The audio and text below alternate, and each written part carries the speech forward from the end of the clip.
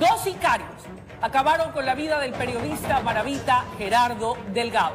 El comunicador fue acribillado dentro de su vehículo cuando circulaba por la vía Montecristi-Manta. Su hija y su camarógrafo fueron testigos del crimen. Veamos.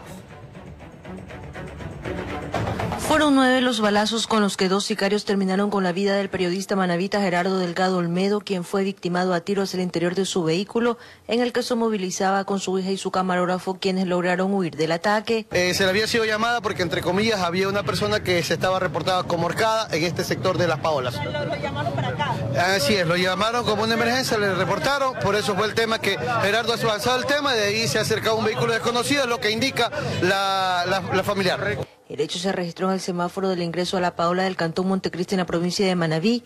El comunicador había terminado una cobertura en este cantón cuando fue llamado a otra emergencia. Esta casa se quemó en su totalidad y Gerardo, después de hablar con esta persona, encaminó una labor social, llamó a varias personas para que le ayudaran a esta persona, y creo que por eso él vino para acá. Según la información preliminar, un vehículo se acercó cuando esperaba el cambio del semáforo, le dispararon y se bajaron para rematarlo. Aprovechar la congestión, el semáforo que vemos aquí a nuestro costado derecho, el rato que se para, se bajan dos individuos por ambos lados y proceden a dispararle al ciudadano.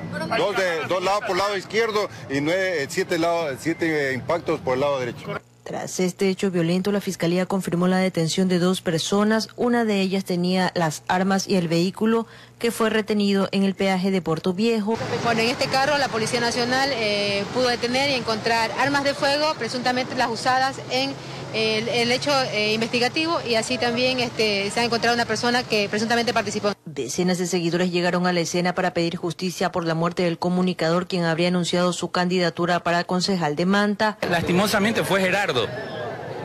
Mañana puede ser uno de ustedes, señores periodistas, ya que las autoridades provinciales ni se pronuncian. Cámaras Eduardo García desde la provincia de Manabí, informó Wendy Delgado.